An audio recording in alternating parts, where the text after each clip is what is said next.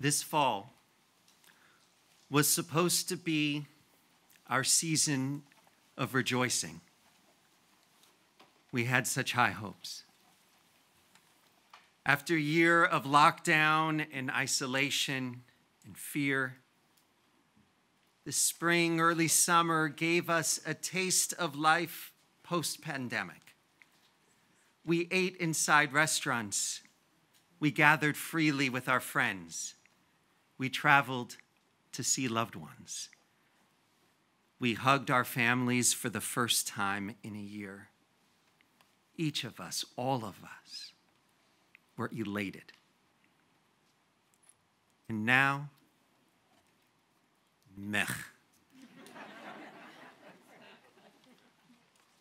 We see it all closing in again. Our lives are getting smaller again. The COVID rates in Florida during this wave are worse than they have ever been. In the first year and a half of the pandemic, 2 of our members died of COVID-19. In August, we lost 3 more. We are fearful. We are angry. And more than anything else, we're disappointed. It's just so disheartening. I'm disheartened. It feels like a kick in the gut. I had so many plans for our temple to be back together again, united for the holidays, chatting at Oneg's on Friday night, dancing at B'nai Mitzvah parties. And now it's like we made it through a long winter, and after a week of spring, we're facing another long winter.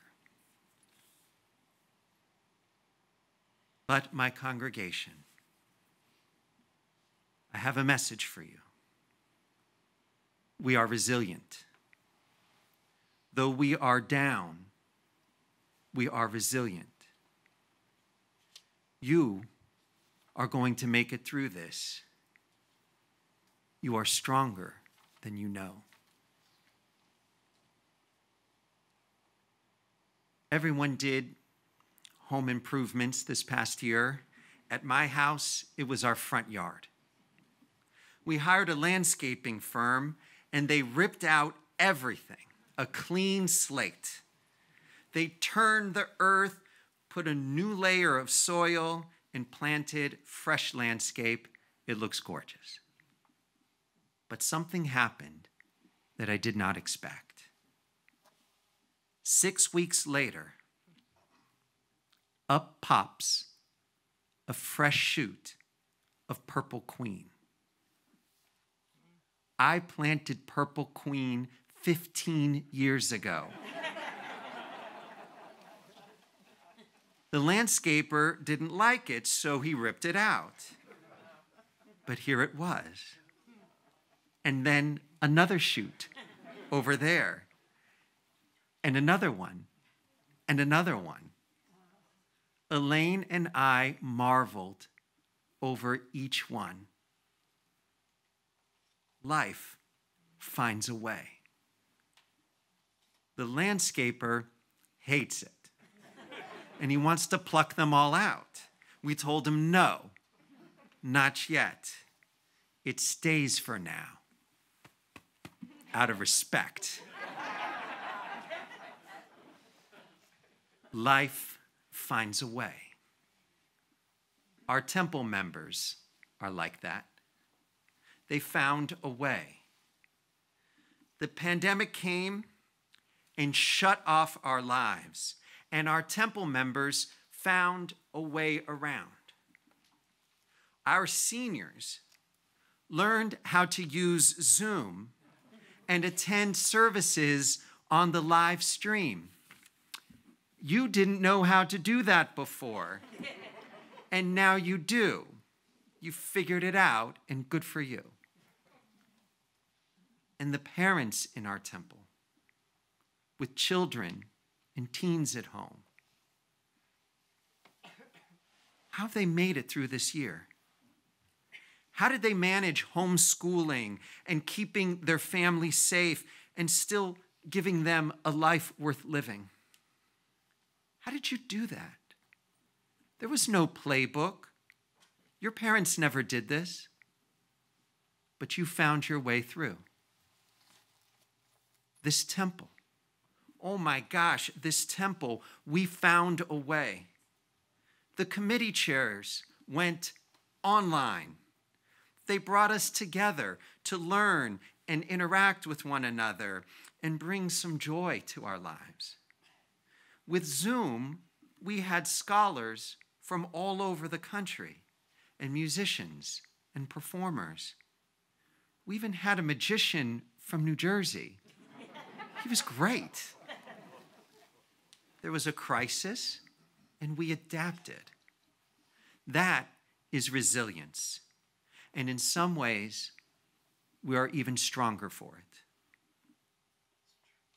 I remember in the first week of the lockdown, we had a very particular crisis. Several of our members were in recovery, and for years they'd been going to meetings and staying sober. But now all the meetings stopped at once, at the worst possible time. Our members were isolated and stressed and vulnerable to relapse. We called up one of our members and asked her, please, to start a virtual AA meeting, the first Jewish one in town. And she did. And she does every week for the last 70 weeks. And the people love it. It's the first time in their lives they've ever been in a Jewish recovery group. Jews all over the region join in.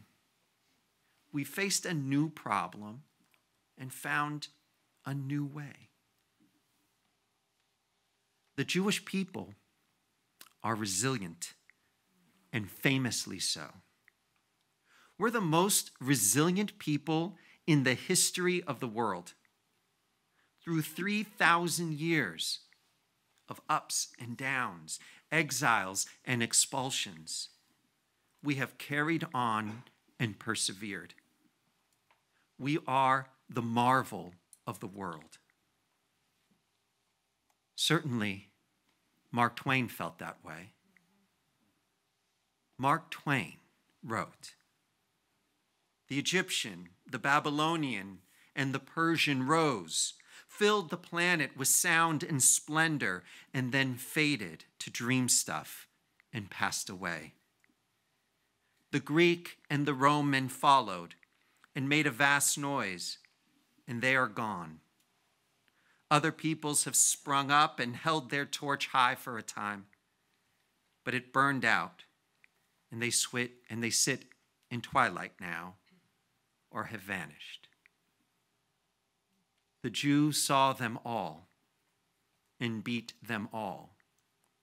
All things are mortal but the Jew. All forces pass, but the Jew remains." Yes, we do.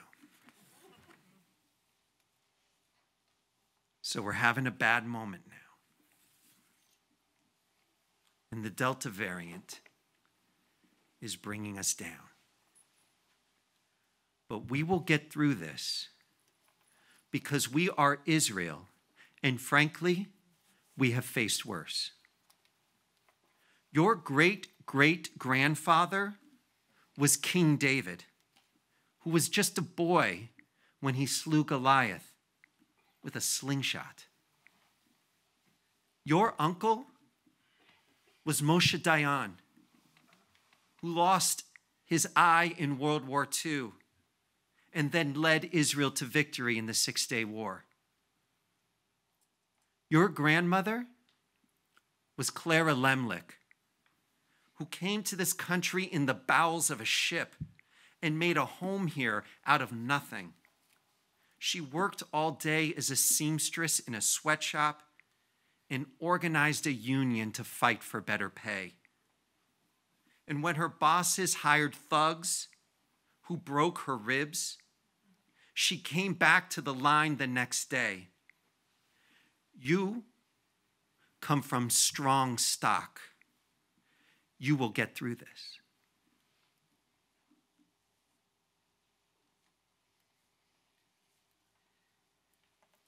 Okay, so we'll survive. But some of us might like more than that. We might like to be happy. Here's a little story from our tradition. A rabbi is traveling through the countryside, and he checks in for a few nights at a local inn. That evening, as he's going to bed, he can hear through his window the house next door, and the people there are laughing uproariously, and they're singing and having a ball. The next evening, he settles into his room. And once again, the same house next door is filled with laughter and song and rejoicing. A third night, the same thing. The next morning, he asks the innkeeper, "Who are these people who live next door that are so happy every night?" "Rabbi," the innkeeper says, "no one lives in that house. It's a wedding hall." "Oh," says the rabbi, "that makes sense. No one is happy every day." If only we could be, right? Can we? We were just dealt a bad hand. What does a good card player do? You make the most of it. There's a line from the ancient Psalms, and over the years, it has become a mantra. We recite this verse at all of our festive days. Ze hayom asa Adonai, nagila v'nismacha bo.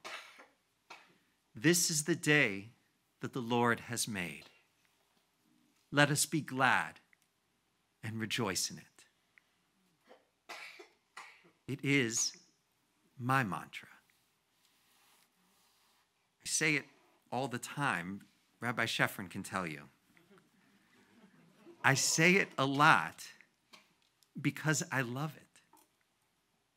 It's so appreciative of each day. Each day is a gift, a blessing. This is the day that the Lord has made. Let's be glad and rejoice in it. And I love that second part.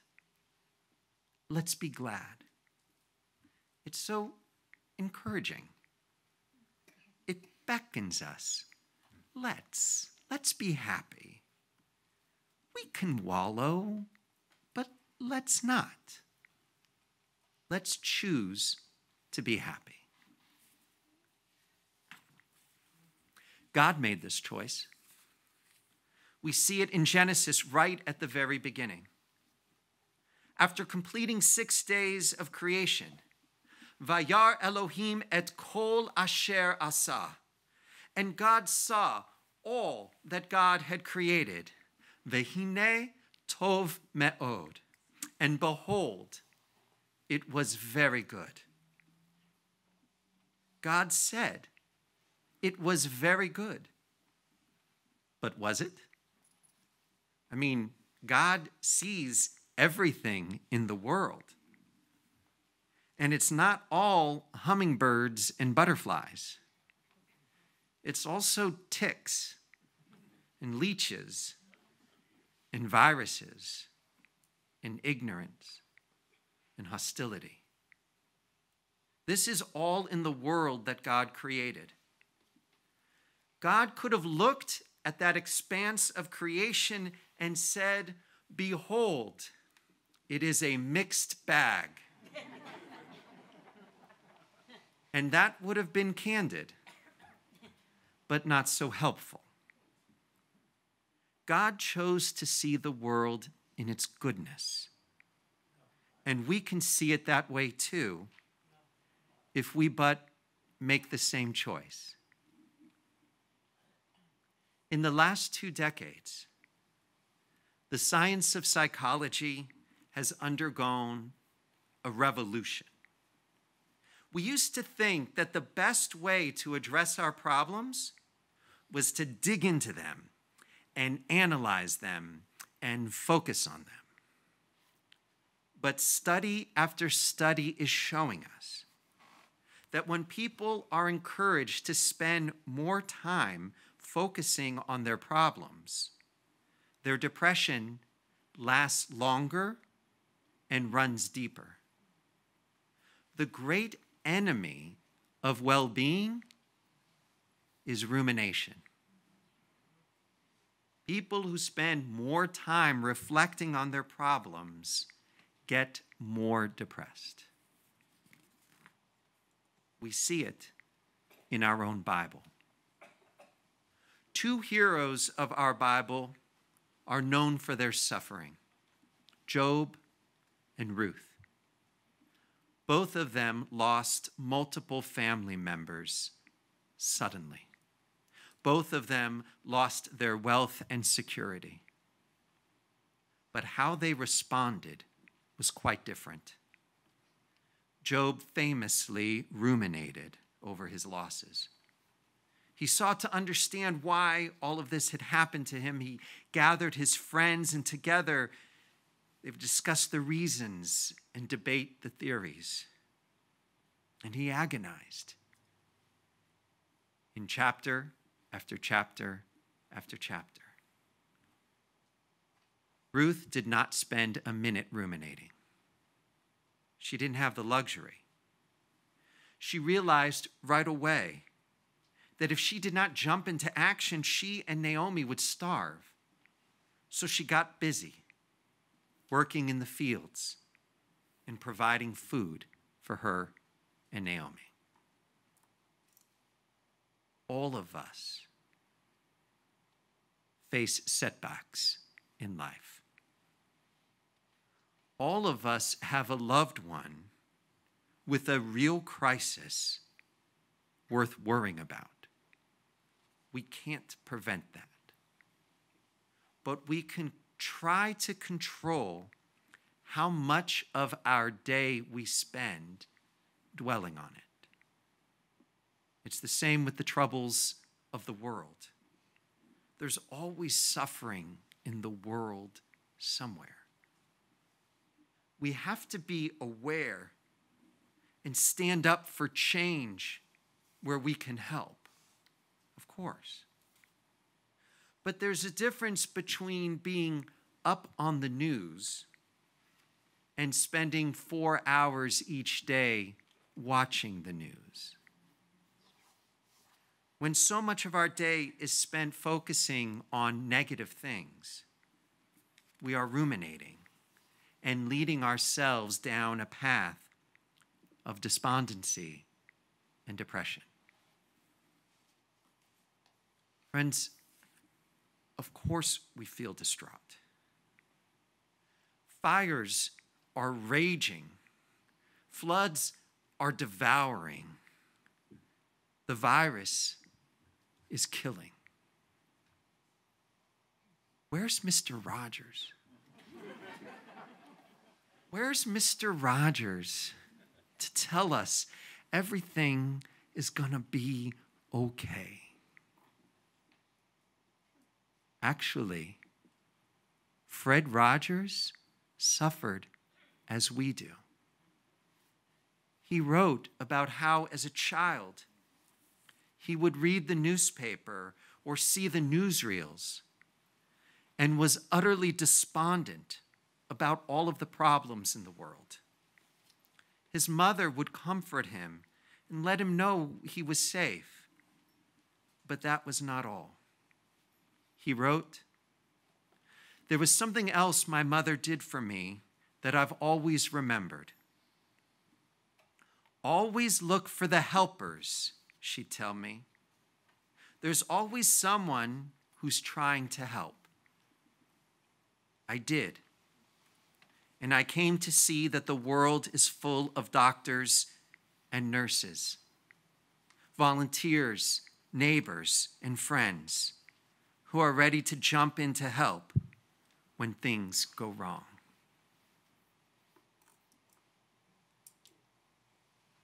Friends, this is a depressing time, but we will make it through this. And as we do, please remember these 3 things. 1, you are stronger than you think. We Jews find a way. 2, find your joy and don't let yourself ruminate on all the negative. And 3, see the beauty in the world. Look for the people doing good deeds and join them. Here's to a good new year. Ze hayom asa Adonai. This is the day that the Lord has made. Nagila v'nismachavo. Let's be glad and rejoice in it. Amen.